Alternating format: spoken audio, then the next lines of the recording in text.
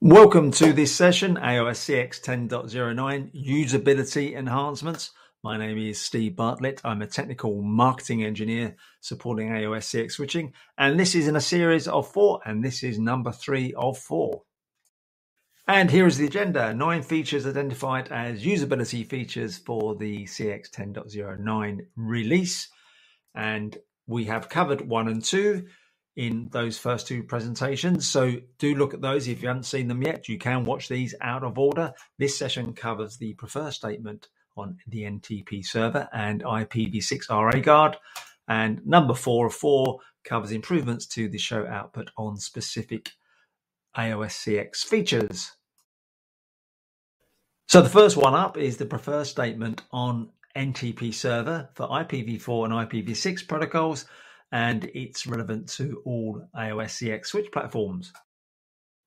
We now have the option of using a prefer statement on the NTP server in our configuration. You can see the CLI snippet on the screen, the NTP server and our server ID, and underneath the options along with burst, iBurst, max poll, min poll, we do have a prefer option. So now we can select a preferred server. So note, when using multiple servers with the same stratum setting, a preferred server is highly recommended. Setting a preferred server, this will ensure that NTP will attempt to keep the preferred server the primary NTP connection. If a preferred server is not manually set and NTP is enabled, the configure server with the lowest stratum will automatically be set as the preferred server. So do take note of that. So preferred selection of servers with the same stratum, if not manually selected, may change on reboot. So that's why we recommend using a preferred server when you've got the same stratum options in your NTP pool. We do support IPv4 and IPv6 addressing, which is obviously very good. Although a very simple service, there are a couple of notes and a caveat to be aware of. So v4, v6 is supported for NTP services. No manual preference is configured, as I mentioned. An auto preference is applied based on the configured server with the lowest stratum. So everybody take note of that. This will automatically be set as a preferred server. So we do recommend setting a preferred server, especially when using multiple servers with the same stratum setting. So that's a high recommendation.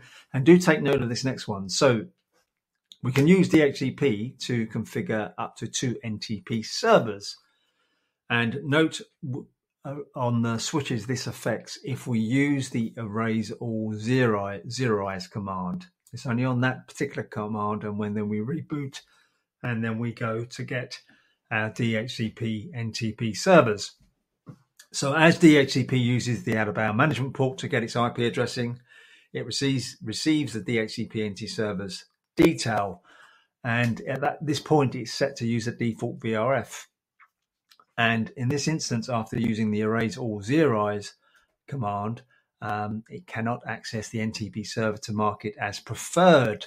It's only in this specific use case. So the workaround is to use a management VRF if this is available to connect to the NTP server. So after the connectivity, after this erase all zeroize command, then you can switch it back to the default VRF.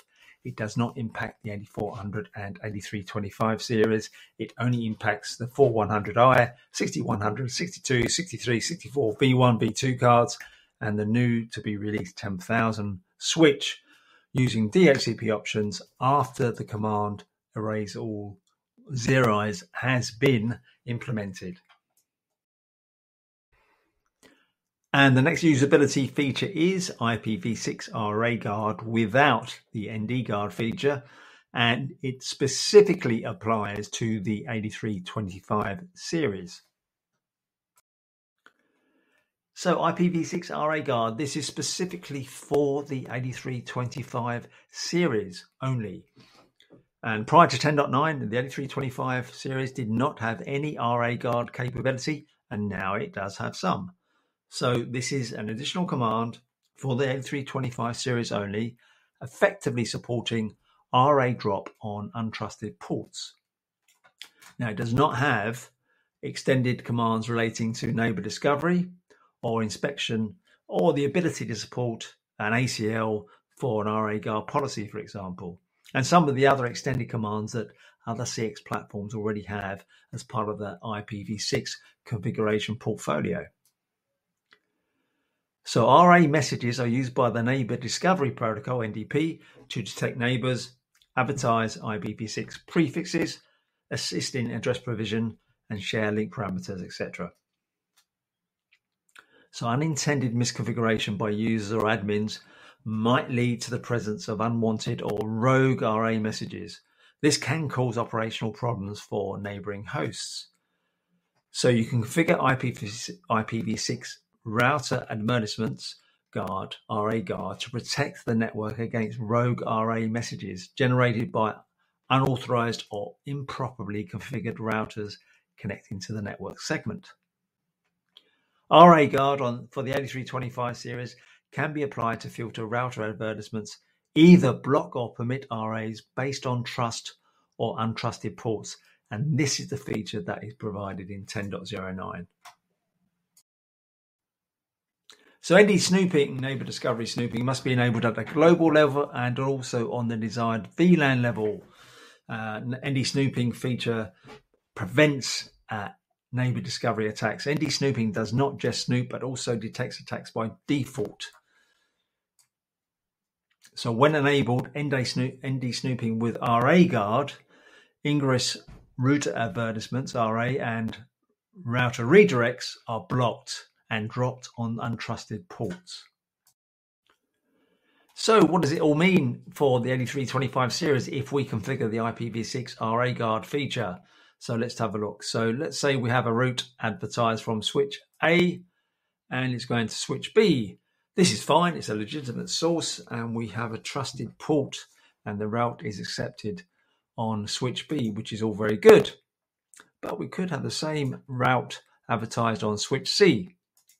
Here we are. Now, this could be a malicious attack, or it could be a result of misconfiguration. This could result in switch C hijacking the route, especially if it was advertised with a higher route priority. So that could be a problem. In any case, if we configure IPv6 RA guard on that and configure it as an untrusted port, we don't need to concern ourselves because it will drop that RA route advertisement packet and any route redirects. So this is the feature that we can leverage now on the 8325 series. So a couple of configuration notes.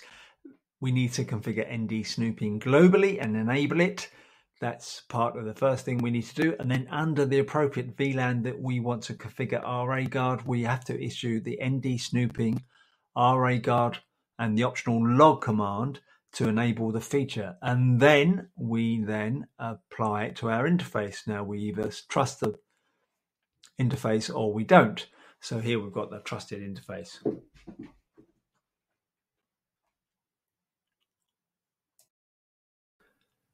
So here are some useful commands. Remember, this is an additional feature add to the 8325 series only, effectively supporting RA drop on untrusted ports, and the feature is already present in other platforms. By default, ports are defined as untrusted and have to be configured manually to be trusted. Now, it does not have extended commands on the 8325 platform relating to ND guard or the ability to support an ACL for an RA guard policy, and some of the other extended commands that we have on the 6300 series, for example. And that concludes this session of the usability enhancements for 10.09, part of a series of 4, and this was number 3 in that series. Thanks for watching.